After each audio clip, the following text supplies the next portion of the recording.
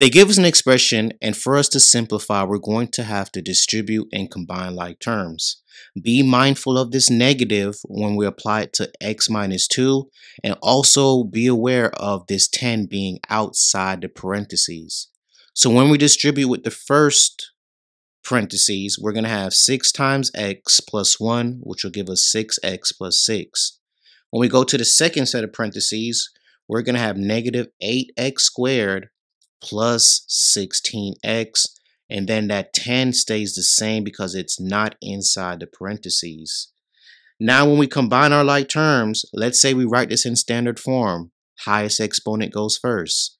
So we have negative 8x squared. We then combine our x's to get 22x, and then we combine our constants to get 16. So if we were to simplify this expression and write it in standard form, this would be the correct answer.